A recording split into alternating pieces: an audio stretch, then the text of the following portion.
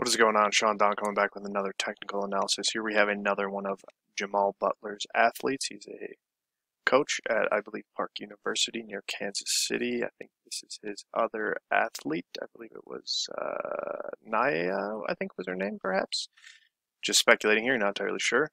But yeah, as I said in the previous video I just uploaded before this, Jamal reached out, said he wanted some technical analysis done on his two athletes, so here I am doing it, helping him out. So if you yourself are a coach or an athlete looking for some technical input to improve your throw, to set some PRs, to win some championships, then let me know. Go to my website and submit a contact form, or go to the coaching page and just sign up, and we can get to work, dude. All right, let's get after it. gripandrip.co once again.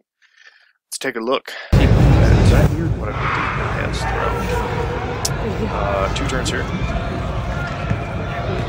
And the big thing I see is the orbit looks pretty steep, and then you see the high point shifting towards that left sector right away. A little bit quick to start. This is the thing I see with a lot of athletes, big preliminary swings. They think I need to get the ball moving, so they do it kind of in the wrong ways, I guess. And they try to do everything they can to get the ball moving before the throw, and then as the throw happens, they tend to be a little bit less efficient, or they don't quite have the feeling or connection.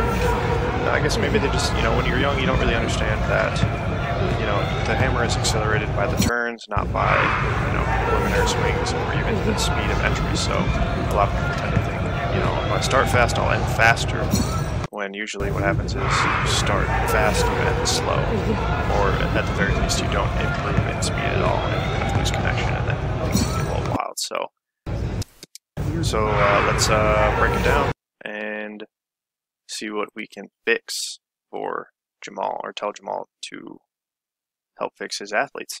But yeah, big thing, like I said, right from the start, preliminary swings, very big, kind of too big. As you can see, she starts with the ball in the middle of her legs, brings it up about head height, brings the ball straight back, goes up to about shoulder height, brings it back forwards. As you can start to see, she does kind of shift it around and get some rotational energy, which is good.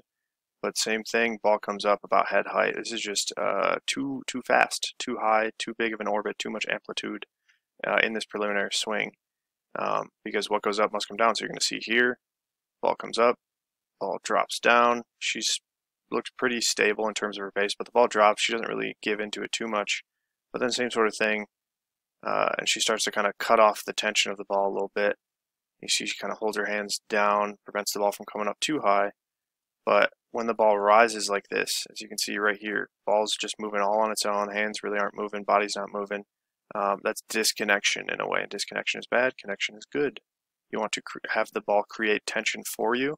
At this point, her body's creating tension to slow the ball down, and then when she goes to try to accelerate the ball or push the ball in entry, it just isn't the most connected. As you can see, she starts to initiate that right about here, trying to kind of sling it across, swing it across. As you can see, she's setting up that left side, shifting her weight over to the left, and then trying to get that tension across the body. You can see she's doing a pretty good job of kind of extending the ball out to the right, but very left-sided here, and this isn't a bad thing. I am a fan of using the left side to kind of set up entry. You just got to make sure that right side is also connected. So we'll see what happens. But pretty good left side setup, honestly. Pretty solid here. But this is the thing, when you watch in slow motion, and you kind of go frame by frame, you don't really see the full movement. So like I said, looking at the speed of entry, so if we want to go back and give it a watch full speed, it just looks kind of fast and kind of herky-jerky, kind of pulling it around. But when you slow it down and you look at, frame by frame, it doesn't look that bad. Like, the positions are pretty solid. It's just the speed of the movement is too fast for her to handle, I think. But pretty good stability through entry. As you can see, she's turning with it pretty well. You can see her feet turning pretty well. She doesn't lead that left side too much, kind of like I saw with the other video I just did before this. You can see that right side's with it pretty well. Coming off that heel, you can see the left side does shift back. That left shoulder shifts back a little bit. And she's just a little bit impatient. So this connection through entry, like, it looks pretty good. But I think if you look at the overall speed of everything and the direction, and stability of everything. She does kind of pull the ball back a little bit around the left. It looks like her low point isn't really set up that well. You can see like the ball kind of hits its low point there. She sinks down and gives into it a little bit, which, as we learned in the previous video, isn't the best thing. And then as the ball goes around the left, it's very flat around the left, which isn't a bad thing, but then it's flat till about here, and then you start to see her lift her hands up and kind of extend up through that left leg. So she picks up and kind of shifts the orbit. So like it was pretty solid, flat around the left, almost too flat, and then she picks the ball up, and then that creates a high point going down this left sector line. Because you can see the stiffness in this left leg here. You can see her left leg's almost completely straight, and she doesn't bend it until after that right leg passes it. So a little too stiff in the left leg. I'd say try to emphasize a little bit more of the low point out in front of the left leg here, and then make sure you keep the ball up around the left. Like I said, you're kind of turning inside of it a little bit, shortening it around the left, and then, like I said, that just kind of sets up your whole direction down this left sector line, and when that happens, things don't go too well, usually. But as she catches, same sort of thing as in the previous video. She kind of steps around, as you can see this right foot kind of turning forward towards zero, instead of kind of think about stepping and connecting the right hip to the ball and kind of stepping forward towards the sector. Like I said, part of that is the left leg, part of that is the right leg, so left leg could bend down this right sector line or towards 180. You want to feel the ball stretch around the left out long towards 90, and then also stretch towards the right sector line. And you can think about just stepping forward towards it instead of kind of stepping around here. So the issue is that a lot of people tend to think, oh, I need to step around because it's a rotational throw, but really by this point the throw already has all the rotational momentum it needs. You need to be more linear, so you got to think about stepping more forwards. The ball's going to finish the turn for you. You just need to continue to set up that linear front to back motion. So there's over rotation here a little bit. Right foot comes a little bit. They're pretty even, but as you can see when she goes to step, her right leg's pretty straight. She's a little wide there. The right foot could be more underneath her, and like I said, this comes from a very stiff left leg. The stiffer that left leg is earlier in the turn, the more the right leg's going to have to, what would the term be? Not compromise. Yeah, perhaps compromise. Overcompensate is the word I'm looking for. That left leg doesn't bend at all, so that right leg overcompensates by straightening out and kind of trying to find your balance there. And you can see with the ball stretching towards this left sector line, her hips are kind of sitting back away from it, which comes partly from the right leg and the left leg, just legs in general. Hips are kind of back away from it. And then so what happens here, she catches. She doesn't have a ton of tension in the body. That left side's probably going to pull. We'll see. And you can see, like I said, same sort of thing, balls. She kind of pops up with it. She catches and kind of sinks down with it. The ball starts to drop on her. And then you start to see she does get that right leg into it here. So she's doing a better job turning there, but you can just see the hips are a little bit back. And so that left side's going to pull. She doesn't quite have the stability she needs. That left side pulls as it goes around the left. And now you see that low point more dramatic. So high point was up around here. That's usually going to be 180 degrees later. It's that low point, boom.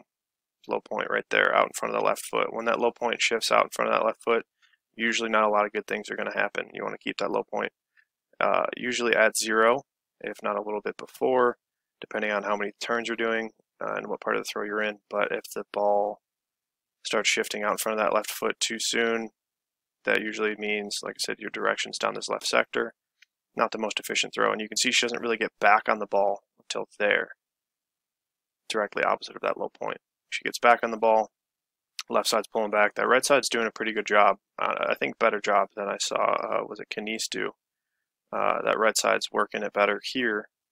So she's got some potential. She just got to line it up better. And then since the ball is dropping a lot through there, it's just going to lift even more and rise even more. And you can see, even as she goes to turn, left leg still very stiff. Left knee doesn't really bend at all until she goes to catch. You see the high point, like I said, that left sector line. And she gets this very awkward position here where her hips are back away from the hammer, her left knee's bent, but her right leg's, like I said, overcompensating or compensating for everything that's going on. Her right leg's very stiff. Catches just about 270, and just, to me, this position doesn't look very strong. It looks off balance. Like I said, her hips are back away from the ball. And then as she goes through zero, like I say, your body doesn't feel much stability. It's going to pull that left side to create stability.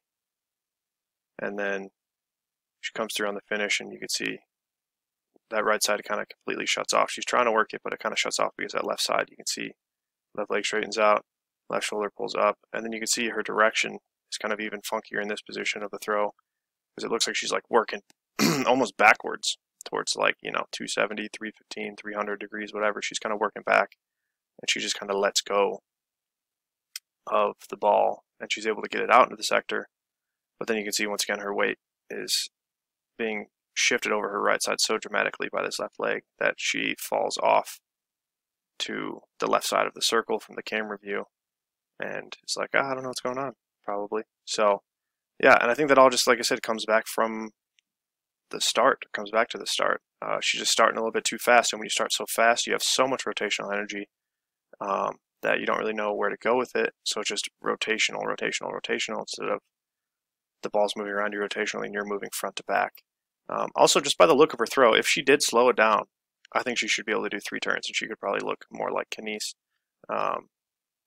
because it's just this very, fast start kind of sets up direction wrong, and then she doesn't really know where to go with it. So if she got more linear front to back movement, chilled out the throw a little bit, maybe instead of a wild kind of big preliminary swing like bump start off the shoulder, if she did some static start throws or even like a sling start, a little bit more chill, she'd be able to find that direction a little bit better and probably do 3 turns and probably break, 15, 16 meters, I think. Because looking at this, her right side is pretty solid. She just has the wrong direction. Like I said, she's always going down the left sector. So yeah, and then with that, trying to be a little bit more flat in the entry. Like I said, that all comes back from the preliminary swing. If you chill this out a little bit, you can be a little bit flatter, a little bit more patient, feel the ball stretch out to the left a little bit more, stretch towards the sector more, and then direction, everything would get better. It all relates. So everything I'm talking about is all kind of relational, and like I said, a little bit bent in the left leg. But yeah, orbit just gets a little steep on her. She doesn't really know what to do with it because she's just a younger athlete. So I take it. Doesn't have 10 years of throwing experience, which I guess everybody who isn't a professional hammer thrower is young by that standard. But yeah, so thank you for watching, Jamal. Let me know if you have any questions. Hopefully this helps. I'm always here if you ever need me. If you want more input going into outdoors, hit me up, dude. Happy to help out. And same for anybody else out there. Championship season is coming around for indoors. Get yourself a technical analysis and maybe find that one cue that you're missing and drop some bombs, set some PRs, win some championships. And then going into outdoors, same thing, man. The best time to sign up was yesterday. So if you can't do it yesterday, then do it today. All right. Check out my website, gripandrip.co. Go sign up for some online coaching. Get to work with your boy, because this stuff's been fun lately, man. Helping people, passing on my knowledge, doing what I can to improve the landscape of the hammer and weight throwing community. So thank you for watching. Until next time, Sean Don signing off.